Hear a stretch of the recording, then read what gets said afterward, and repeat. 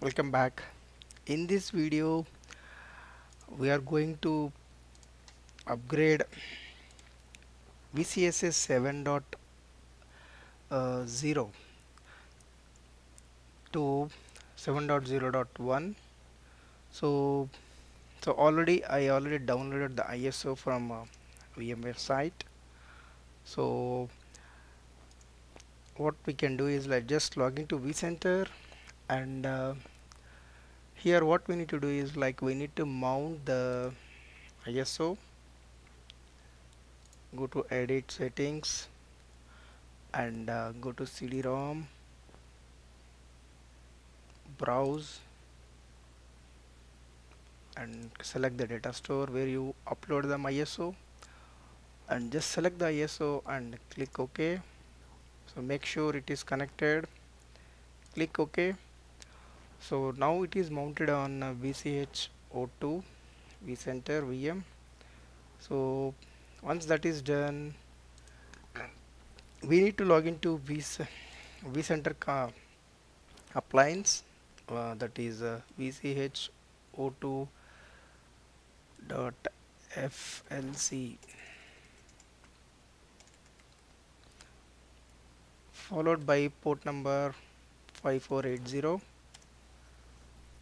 So I already logged in, that is the reason it's directly logged in. So like generally you need to use your root username and password, which is different from administrator@vspa.local, which you used to log into vCenter. So we need to use the root username and password to log in. So when you log in here, here is the summary of the virtual appliance. This is the version number and this is the build number. So we are on 7.0.0, so we are going to upgrade to 7.0.1. so here make sure that you have sufficient space on the disks, so no disk is running on low space. So in our scenario everything looks fine, so go to update. When you click on update, like what happens is it will automatically check for the latest version, available version from the HTTP. So see, it's showing an error. So when you click here and select CD-ROM, it should select the CD-ROM directly, or if you check for CD-ROM as well as URL, it will check the both, and it will just pull the update from there.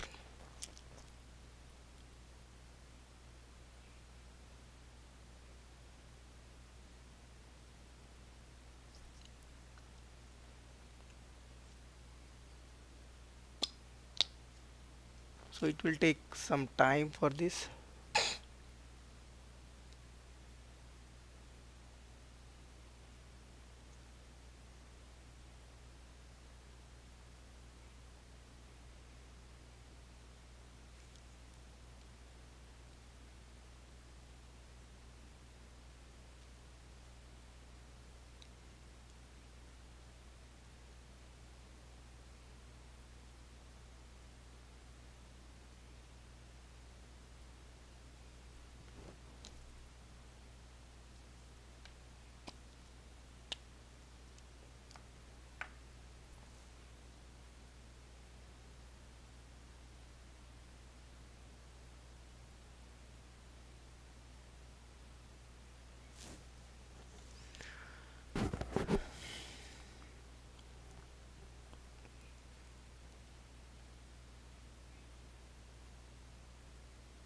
Okay, so here are the critical updates available. So here like this is the release date and this is the version number. So we'll go for 7.0.1, which is the latest one, released on February 1st. We'll select this and proceed for that.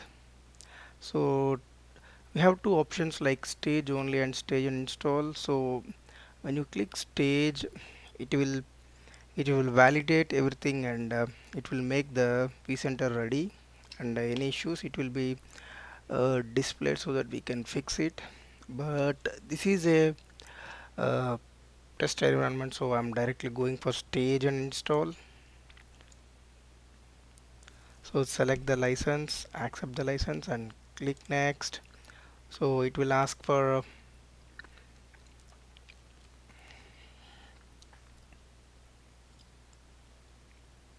CIP to join the VMware, so that we will skip it. So here it's asking for additional information to provide the single sign-on administrator password, that is the password for administrator at the rate vspa.local. So we will be providing that,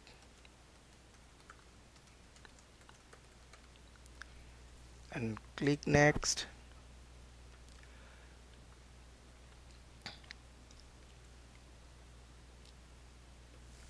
So it's up to you, you can select this one or you can skip that one, then click next.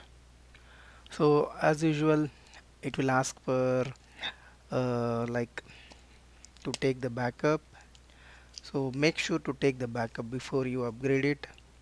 So if you want to like configure the backups, you can go to backups and configure and initiate a backup, and then go for the next step. So as is it, this is a test environment, I'm not going to take any backup, I'm just directly going for upgrade.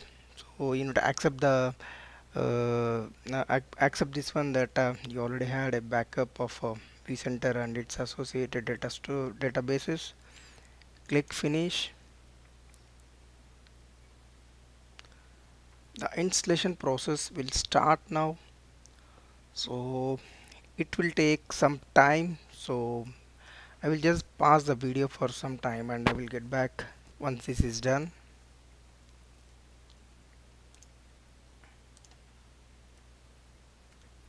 Okay, installation succeeded, so we are able to see that it's 100% completed. So we'll close it now.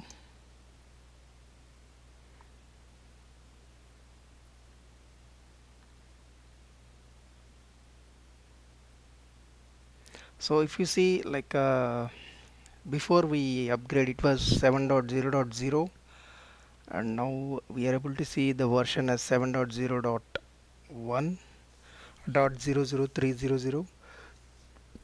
So it's like vCenter upgraded successfully. uh, See here, like we have two options, one is like with CD-ROM and one is with URL. If you have a good internet, uh, then obviously no need of ISO, directly it will pull the updates from the site, and obviously it took almost 45 minutes. So my vCenter don't have any VMs and it don't have any uh, like it's a fresh vCenter. So just imagine, for this it take a half an hour, so mostly it will take more time for a production box, but still this is the method. So to upgrade a vCenter. So thanks for watching, and for any suggestions and queries, please reach out to my mail ID vstudentblog@gmail.com. Thanks for watching. Have a great day. Bye bye.